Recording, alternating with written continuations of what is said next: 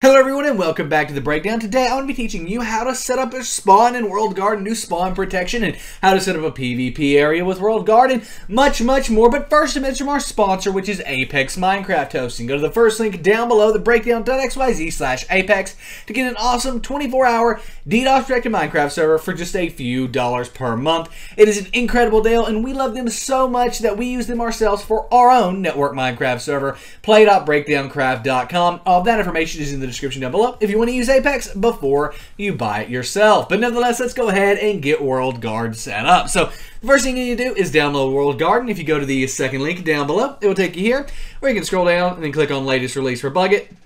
Take us off to here where we can then download the latest release for Bucket. Pretty simple stuff. Now, we also want to download the WorldEdit right here, right? We want to download WorldEdit because WorldEdit is required for WorldGuard. WorldEdit is the third link down below. Come here, click on the download latest, and you'll be good. Then obviously we want to drop that into our plugins folder like I have here. And then I'm just going to go ahead and run the server. After the server is up and running, it will obviously generate some config files in here. But for WorldGuard, you don't really need to configure anything in your config. It's pretty much all done in-game. You can look over the config. It's always smart to look over every config for every plugin you download just in case.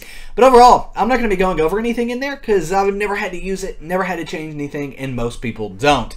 So once the server is started, which it seems to be taking a bit to download the jar, but once it's started, we will be jumping into game here and all of that stuff. Look at that, play.breakdowncraft.com, the best Minecraft server in the multiverse, guys. Right there it is. Come join us if you wanna have some fun. Play.breakdowncraft.com. I'll get this server started and see you once it's done. And there we go. Server started up. I've even joined and left a few times just to make sure everything was working properly, and it is. We can come back over here to our server folder, click on plugins, and also see everything's working properly because WorldEdit and WorldGuard have generated their config files, which again, we don't really need to edit. So let's go ahead and just jump on into the server here. So once we're in, the first thing you want to do is make sure you're opt, right?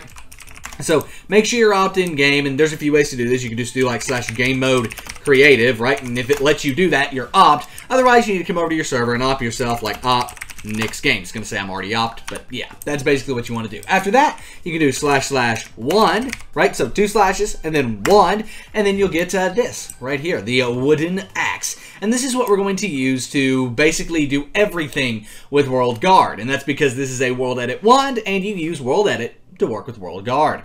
So let's go ahead and protect this big diorite square we have. Now, I'm actually just going to protect this row of blocks at first, but then I'll show you how to protect everything from bedrock all the way up to the sky. So let's go ahead and click here with one click of the mouse.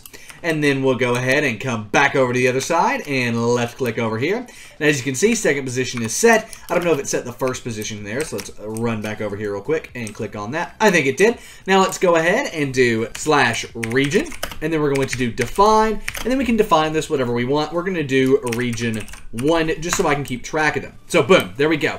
Region 1 has now been successfully created. Now if I come over here and de-opt myself real quick, we can go ahead and see that I can't break anything. Even though I'm in creative, I can't break anything. But just this row is protected. So if I go under this, I can break stuff, right? See that? Now, how do we protect from here all the way up to bedrock and all that? Well, it's just going to take, and again, make a selecting. So we're going to click right here, and then we're going to go over to the other side. Wait, I need to re-opt myself. There we go. And now we can come over here and do a selection. Boom. There's our first position. Come over here and set our second position. Now we want to do /expand space vert. Expand vertical. Now it's expanded all the way from bedrock all the way up to the top of the world, basically. Now we want to do the same thing. We want to do /region, define, and then we can call this region whatever, region 2, right? But let's say we wanted to redefine region 1. We would just do region, redefine, region 1, boom. Now region 1 protects all the way from bedrock all the way up to the sky right here. And if I try to break something, I'm opt. Give me one moment. There we go. Now I'm not opt. I can't break anything, but as soon as I get outside of that WorldGuard protection, I can. See, right there. Boom. I can start breaking stuff. So that's basically how you protect an area with WorldGuard. Now, WorldGuard's a lot more powerful than that. It allows you to set up PvP areas. It allows you to turn off mob spawning and turn mob spawning on it and all sorts of stuff. How do you do that? Well, you're going to use region flags for that. And there are a lot of region flags. So if we come up here and then click on the fourth link in the description down below, it will take you here. And here are all of the region flags that you can turn on and off whenever you're using WorldGuard. It has everything from allowing TNT to even allowing grass growth.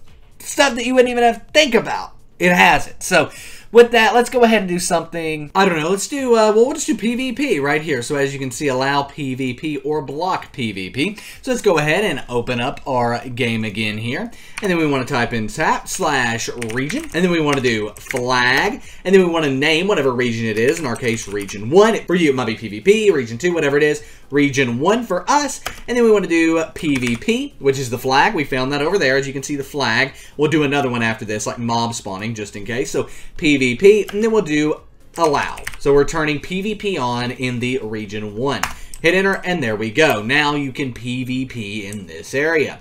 Let's do another one. Let's do mob spawning. So if we come over here, again, we've done region, flag, then whatever our region name is, and then we need the flag. So in our case, it's going to be like mob spawning. Right there it is. So we'll do mob-spawning, and this time we'll turn it off to where mobs can't spawn in this area. So we'll do deny and then hit enter. Now mobs can't spawn in this area and PvP is allowed. So yeah, that's basically it. That's how you can set up a PvP area. Now someone else joins in, I can PvP them all day, every day, and yeah, that's about it. So if you have any questions, any comments, any concerns, let me know in the comment section down below. I respond to almost every comment I get, and I'll be more than happy to help you out getting your WorldGuard set up. But anyway, guys, my name is Nick. Come play with us over on play.breakdowncraft.com if you're just looking for an awesome Minecraft server. My name is Nick again, and I am out. Peace.